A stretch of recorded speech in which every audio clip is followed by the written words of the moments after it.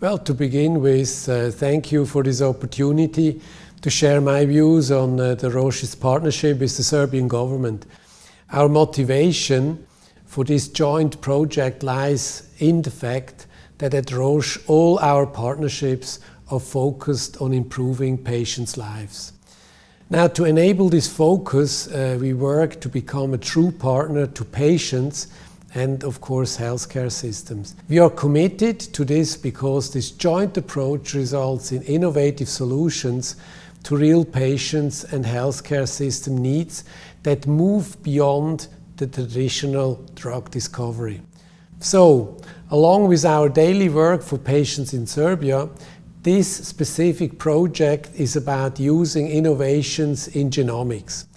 This is to help healthcare professionals to make better decisions when treating people and patients living with the devastating effects of lung cancer. So, you may ask, why lung cancer in Serbia? In Serbia, over the past 3 decades, the incidence of lung cancer has sadly risen significantly, increasing by nearly 30% in the period from 1999 to 2008. Our joint research is linked now to a government-wide commitment in Serbia to tackling these alarming figures on lung cancer and its impact. Firstly, Roche is thankful to have signed the first of its kind of partnerships with the Serbian government. This is to study the genomic profiles of lung cancer patients.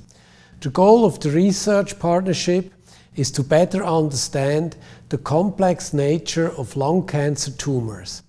This includes understanding specific genetic and molecular alterations so doctors can make better informed decisions on preventing and managing lung cancer.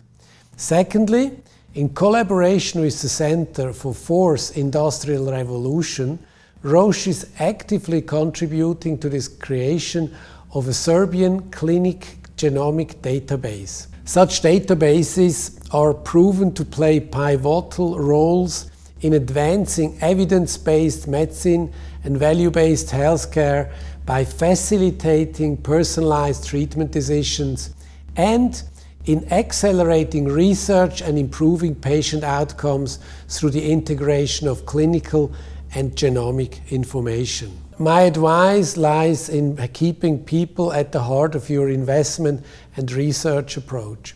Here I see 3 main groups of people that can make a real difference to your strategy and ensure you develop an attractive environment for growth.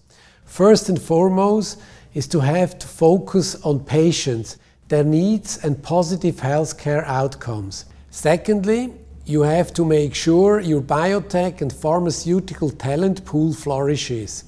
You must offer your up-and-coming scientists and healthcare professionals top-notch education, training and development opportunities. Thirdly, you need to connect globally. Your strategy will have to focus on building your connections to people all over the world who are working on the advancements of human healthcare. This includes academics, non-governmental organizations, professionals from the industries, universities and investors. And finally, this people approach centered on patients, talented professionals and an international network of cross-sectorial experts needs to be embedded in a long-term strategy with a clear roadmap.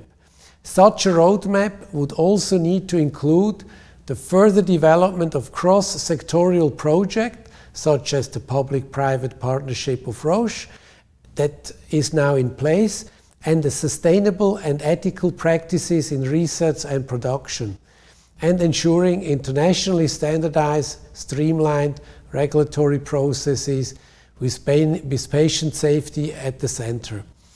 And of course, last but not least, governmental fiscal incentive that drive innovation and attract resources. So in my view, it is by embedding such a strategy in this people-based approach that you will put Serbia firmly on the biotech and pharmaceutical map for generations to come.